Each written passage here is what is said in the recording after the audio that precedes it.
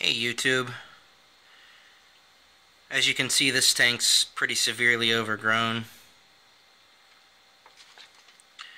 We also lost one of the zebra fish. We lost the red one. It seemed to be either constipated or egg-bound.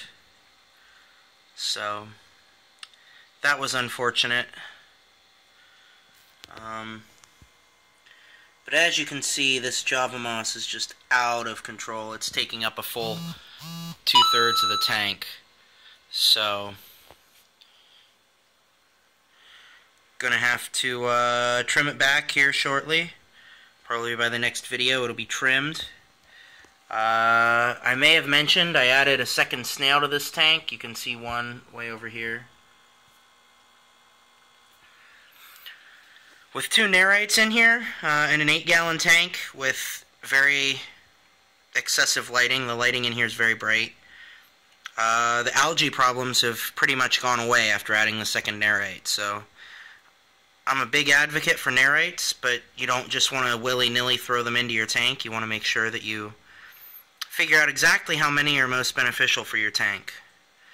So I usually start 1 per 10 gallons and then go up from there.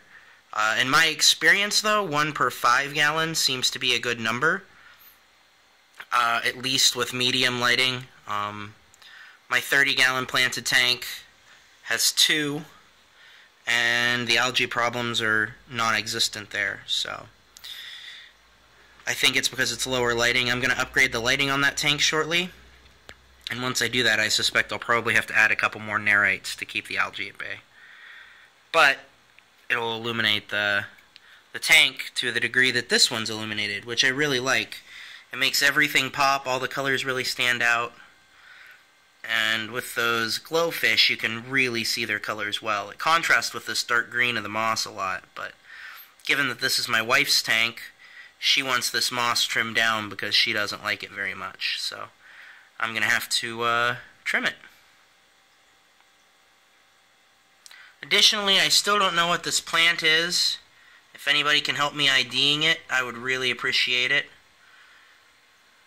That tetra is really giving us a nice shot too. But I think I'm going to grow it. So, alright. Thanks for watching, YouTube.